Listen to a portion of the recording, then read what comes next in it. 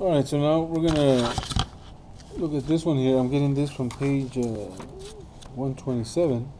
Okay, we're talking about practicing with unit rates. Okay, so we're gonna practice with unit rates. And so I look there, calculate each unit rate down to the nearest hundredth if necessary.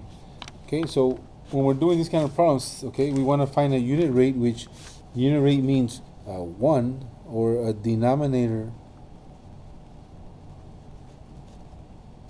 of 1. Okay, so then all I got to think, okay, miles per hour, miles over hours, not hours over miles. Okay, and so now I do 300 miles in 6 hours. Well, unit rate means 1, so then that means I need to find the rate of 1. So then I would divide by 6. 6 divided by 6, and then of course 300 divided by 6. 6 into 30 is 5, which is 30, and then the 0, we just put it up here, and so it's 50. And so that means that it's 50 miles in 1 hour. This is your answer, or you can leave, or can you say 50 miles slash hours. You can also leave it like that. Okay, what you don't want to do is to leave just 50 over 1. This is not the answer. 50 over 1, no, you must leave it in rate form or unit rate form, which is like this. Okay, it is a rate, so it needs to have the unit of measurement next to it, and that's what, and unit means 1, so in the denominator 1. Either of these two would be acceptable. Okay, here you have customers in days, so customers in days. Okay, so then you have 6,840 customers in 45 days. Well, how many do you have in 1 day? You divide by 45. 45 divided by 45 is 1. And then 6,840 divided by 45. Okay. We'll give you the other, how many customers you'll do in 1 day. So you gotta just divide. You gotta show this. You gotta show your work. 45 goes into 68 one time. 68 minus 45 is 23. You bring down the 4. 45 into 238. Well, I always try 5. Alberto Garcia, please report to the front of the school. Alberto Garcia, please report to the front of the And school. then 5 times 4 is 20, plus 2 is 22. That's 225. That's pretty close to 234. And so I don't know if another 45 would fit. Probably not, so we're going to go with 5. And so that gives me 225. Okay, and now 225, then you subtract 234 minus 225. That gives you have to regroup a 9, and you bring the 0 down. And so now you have 90. And so let me just cover this up so you won't think I'm okay. So you have this. Okay. Okay. So all I did was 234 minus 225. You have to regroup, so he has to borrow him. He has to give him 10, so that's what's 14. 14 minus 5 is 9. You bring the 0 down, and then 45 into 90 goes in twice. And that'll finish off that no remainder, so that'll be the end of the division or the problem solving here. And so now we get 152 customers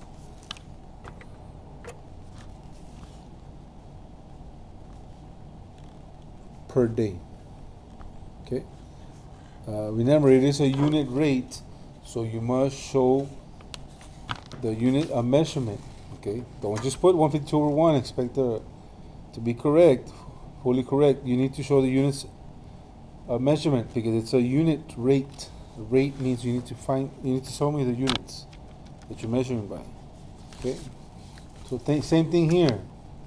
Okay, 45.5 meters in 13 seconds.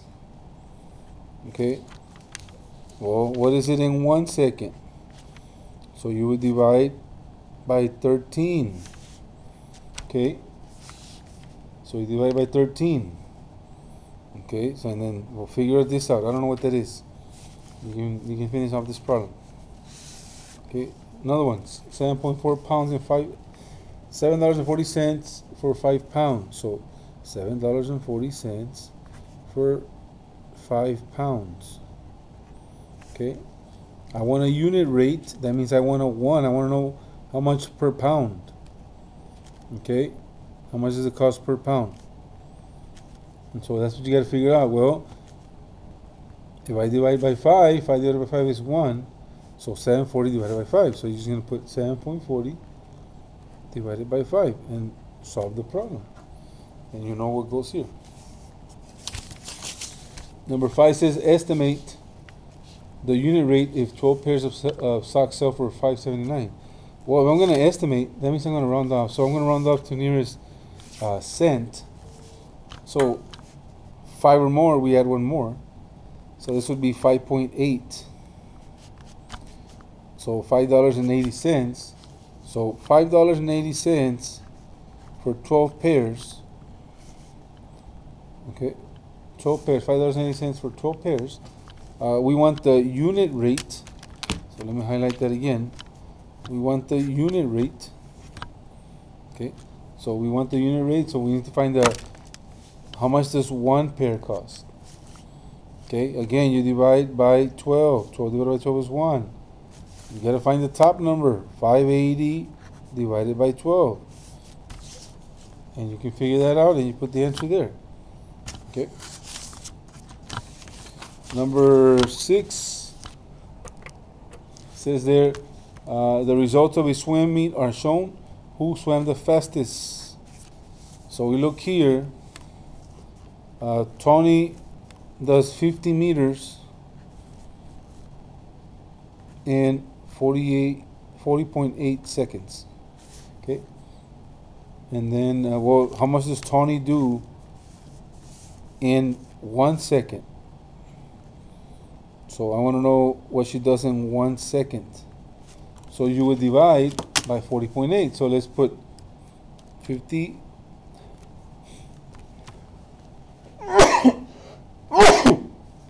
Thank you. 50 divided by 40.8. I get this. I'm going to round off to the nearest hundreds. 5 or more, we add 1 more. So we're going to put 1.23 meters. This is what Tony does. I'm going to look at Pepita. Pepita does 100 meters. Okay, this is her. Okay, 100 meters in 60.2 seconds. So meters and seconds. So now I'm going to divide. Okay, 100 divided by 60.2.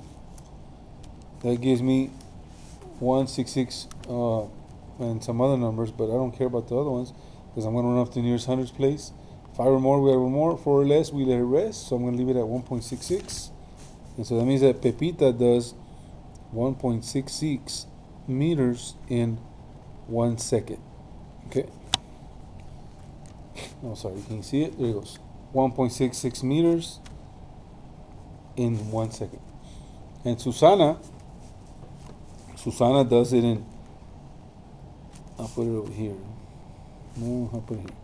200 meters in 112.4 seconds. Okay, so how much did she does per second? So we're going to put here 200 divided by 112.4. So we're going to round off 5 or more, we add 1 more. So 1.78. So Susana, I'll put it over here, does 1.78 meters per second. Okay? And so I have the numbers there. All you gotta do is tell me who the fastest. Who do you think the fastest person is? Okay? So you decide on who do you think the fastest is of these three.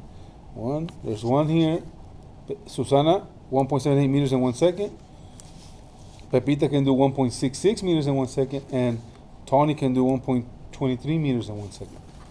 So you decide who's the fastest. Okay. Number 7, Ben can type 153 words in 3 minutes. At this rate, how many words can he type in 10 minutes? Since we're talking about unit rate, that's what we're going to do here. Let's concentrate on unit rate. Now, there's many ways to solve this problem. We can also solve it by using a proportion, to solve it. So we can also use a proportion. But I think we're going to go with unit rate first. So let's see here. 153 words in minutes. So those are the units that I'm using. Words over minutes. 153 words in 3 minutes. Well, if I want to find out how much they do in 1 minute, all I got to do is divide by the denominator, which is 3. And so now I know that 153 divided by 3, well, 3 goes into 15 5 times, 3 goes into 3 1 time, so that's 51. So I know that Ben can do 51 words in 1 minute or per minute. So now that I know that he can do how much words he can do in 1 minute, I can find out in 10 minutes just by multiplying times 10. Because 51 1 minute, well, 10 minutes is 51 times 10, which is 510 words in 10 minutes. Okay, this is how I expect to see the answer, like this, not just the numbers. Okay, this is not correct. If we just have it like that, 510 over 10, no. You must have it in rates. This is the rates. Remember, two different, you're comparing two quantities with units of measurement. So that's what you gotta show your rates with. Okay. Number 8.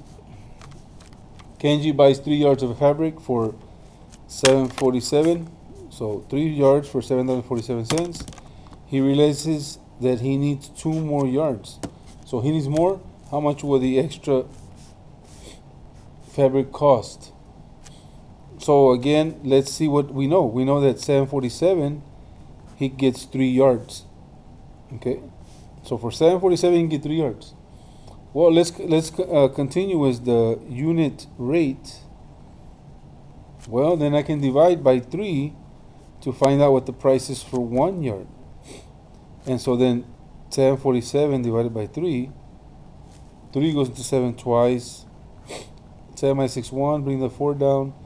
3 goes into 14, was it? 4 times. 4 times 3 is 12. 4 times 12 is 2. Bring the 7 down. 3 goes into 27 9 times. So we get $2.49. Okay, so that's how much it costs per yard. $2.49 for 1 yard. Well, he needs 2 more yards, so that means I need to find the price for 2 yards. Well, that means that 1 times 2 is 2, so that means 2.9 times 2, which is $4.98. And that's how much the extra fabric is going to cost. That's the answer right there.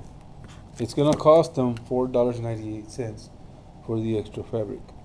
Okay, I hope this has helped you, and I hope you can finish. Bye-bye.